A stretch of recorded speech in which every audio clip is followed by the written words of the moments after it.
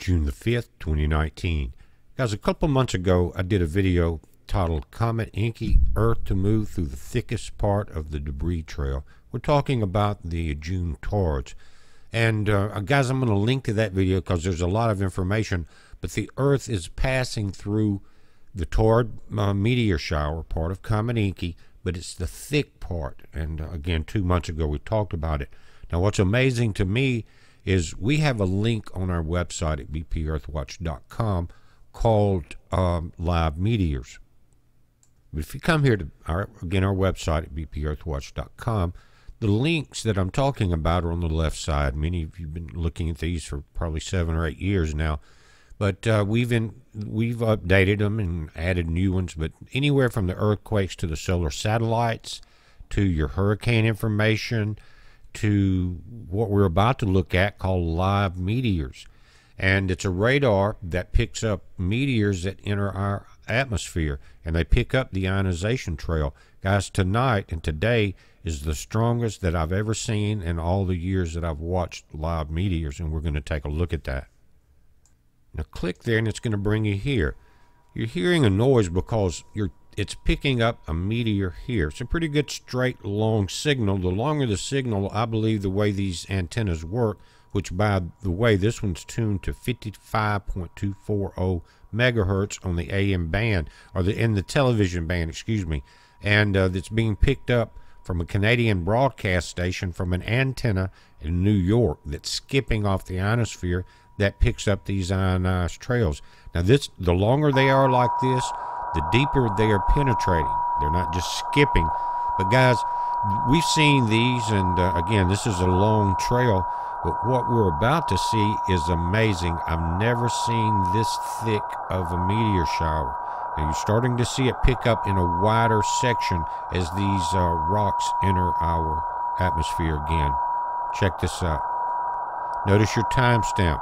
This is this morning, 6/5/2019. Now this is universal time. Again, check it out. You're starting to see a spread. And I'm going to fast forward just a little so you'll see the full intensity. Now notice again, you're starting to see the peak increase. You're going to see the spectrum increase as the meteor shower gets wider and wider. Now at 9:21 a.m., your timestamp's in the bottom left.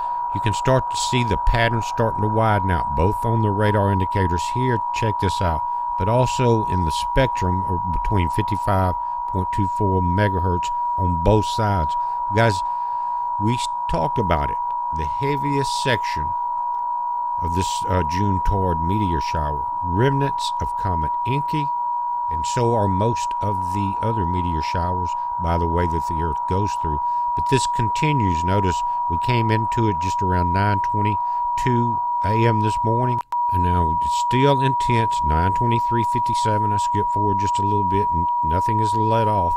Just don't want to drag the whole thing out. But guys, these are very intense radar signatures. Now, here in the southeast, we're dealing with the tropical system that's bringing the rain, and we're under a pretty good cloud cover right now. Maybe in Texas, some areas are starting to clear out. So check it out and let us know. But you could see some very spectacular fireballs and meteorites, or shooting stars as some people call them. But these could be very low and very big. We're living in interesting times. I'm going to fast forward this just a little to see how long this thing lasts. So now for nearly 25 minutes, guys, we're still getting these impacts. Again, I've never seen this. I don't know if there's something wrong, but notice now over to the right at below 55.24 megahertz, we're starting to get a signal also. Very thick debris trail. We need to pay attention to this. It's getting to where it's getting harder and harder to get warnings of asteroids or any type of incoming object. I don't know why that is, but it is. So what I'm saying is during these meteor showers and these thicker debris trails, they don't know what all is involved. What are the size of some of the objects in there? We've seen it happen before, and you had Tunguska. But guys, we're starting to go back to a normal signal at 10:05:33 a.m. Now we'll keep an eye on it. Come there if you're under cloudy skies and you can't watch it. you can come here and check out the information and listen to what they call the pings. But it's a heads up. Let us know if you get any good fireballs in your area. It's a heads up. Be safe.